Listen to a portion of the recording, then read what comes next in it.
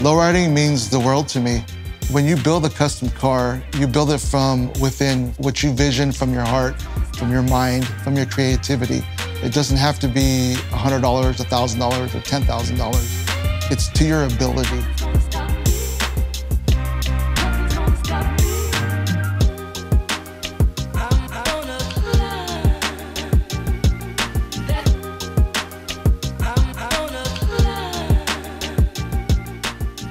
I have a 2016 Harley Davidson Street Glide. It's full customized from front to back. The bike has full custom air ride suspension, custom 21-inch wheel with fat spoke with white wall. It's a Harley Davidson vivid black, pinstriping around the rim, silver leafing on the fenders, all the way throughout to follow the body lines. It also has a LED light system attached to the bottom side of the bike. The custom seat built by Bad Dad back east, and also the custom rear fenders and bags. My style is simple, clean. I wanted to portray that in my bike to fit the lowrider style with the striping, the paint, and the lowered look and the white wall with the wires. I think the favorite part of my bike is that back fat fender that drops all the way down to the ground and the big side bags. This is actually my third bike. My first two were street bikes. This is my first Harley Davidson. I've had plenty of cars over the years, starting with my mini truck in the early 80s, and then it jumped into some of the Impalas and Cadillacs. I had an 82 Caddy Coupe that was fully candy painted, undercarriage back in 90s, and then it led into some of the Impalas, my 62 Chevy, and various hoppers along the way. We try to ride the bike as much as possible, at least 2-3 times a month. Taking the bike out on the open road, having that freedom and the wind just blowing in your face, and just being out there, you zone in on that road ahead of you, that open and welcome feeling of the road. I do enjoy riding the bike, but I love it even more so because I get to enjoy it with my fiance. Not only does she ride a Harley, but she rides her own Harley. And as a couple, it makes that outing or that cruise just so much more fun because you're not just by yourself, there's two of us. One of our favorite rides together as a couple is we try to explore Route 66. We want to drive the whole route eventually, but as far as we've gotten right now, it's up to Kingman, Arizona. And it's just one of the best feelings when your love of your life or your fiance is just right there next to you, and you look over, she's on her bike, and as we pull up to the destinations or our spots or our stops, it's cool that she's there with me and you're not by yourself. Lowriding means the world to me. I did not grow up into it. I learned it as I went.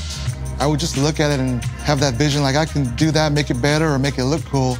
And then it just kind of led into the bigger stuff like my buddy's truck or my truck or stuff like that. As a kid, I grew up military. We moved a lot. I was actually born in Kingston, New York. And my dad was transferred several times. We ended up in a city called Lemoore, California, and then he was transferred into March Air Force Base.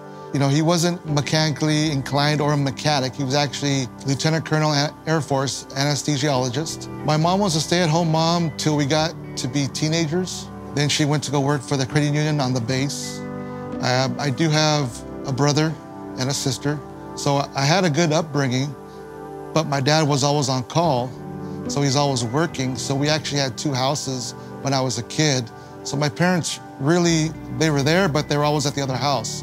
I would always tinker with something, taking apart my little Hot Wheel cars and changing the wheels and trying to make different bodies fit. And it wouldn't fit, so we'd cut them. I did get an allowance, you know, doing yard work and all that good stuff. So as I got into cars, I'd take that allowance and I would fix up my truck, my mini truck, to the best of my ability within my financial means at that time. It just kind of evolved into something I did as a hobby in my mom's garage. So knowing that I wanted more to actually fix up my truck, I would start to do side jobs. It wasn't for business back then, it was actually for just a friend of a friend, and we would just do things to help each other fix up our mini trucks. Well, word spread that I could, you know, do this and do that. Well, I would do it for like $20, $30, you know, lower my truck, lower his truck. Being able to do what they wanted me to do came very easy and natural to me, and it kind of just led from there. Your parents always have the best thought in mind for you, looking out for you for your future. My parents always thought that it wasn't always the best choice for me to become a mechanic and open my own business. Better yet, they wanted me to follow my dad's footsteps and join the military, which is a great thing for someone who's into that. But to me, working on cars and working with my hands and being a mechanic and tinkering, I felt more comfortable doing that more than actually going to work for somebody. And that's how it all started. It led from trading for little jobs to charging for little jobs till opening my own shop in 1989.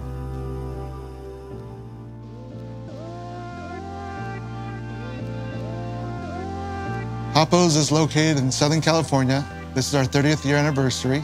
We are known for our creative hydraulic and air suspension setups and product that we do sell all over the world. We ship daily to Mexico, Saudi Arabia, to Canada, to Japan, and we are the biggest in the United States. The early days of Hoppo's was honestly just me. You know, I had a 1,000 square foot shop, no employees. I had to do everything just with hand tools. We came up with Hoppo's because of the cars, the hopping and all that kind of good stuff that comes along with lowriding. To set your name in the lowrider market, you gotta show that you could be a hopper and produce cars that do hop, which I have done that and then some. So Hoppo's stuck to us because of the cars and making the cars hop. We have worked on several cars that have graced the pages of the magazine that have taken Lowrider Car of the Year. Double Trouble, the current Lowrider Car of the Year. Also La Reina, the 3-time Truck of the Year, and also El Rey, 3-time Car of the Year. On Double Trouble, we were fortunate enough to be able to design, build, and create this one-of-a-kind, one-off hydraulic setup, and also all the full-frame chassis customizing was done by us here at the shop. On El Rey, we were able to do his setup. He was one of our first custom cars in that caliber of class. The setup that we designed for him was a 2-pump gravity-fed system that fit that car's creativity and style. Lowriding in general sometimes carries a bad rap. I'm a business owner, a self-taught entrepreneur, deep in the lowrider industry, and I am not by far a troublemaker, and neither are our customers. Building a car takes a lot of time, a lot of blood, sweat, and tears, and also a lot of money. You don't have time to be out there running amok, being a troublemaker. Lowriders themselves that have the cars are too busy fixing up cars to even be messing with stuff like that. Lowriders come from every walk of life. You could be a blue-collar worker, a CEO of a company. You could be from a different part of the world or here in the United States. Doesn't matter the color of your skin or your ethnic background. I myself am not Hispanic, I'm Filipino. It's grown to hit all of the world itself. I mean, there's customers in Alaska asking for product. The cars themselves and product and the culture is what brings everybody together. If you do what you love, it doesn't feel like work. For me, coming to work every day, I love it. The shop has evolved from my mom's garage till today, and it's just a great feeling knowing that we're still in this industry. You know, my oldest son's only 29. He can take it and run with it for another 30 years. Don't be afraid to go out there and grab that dream.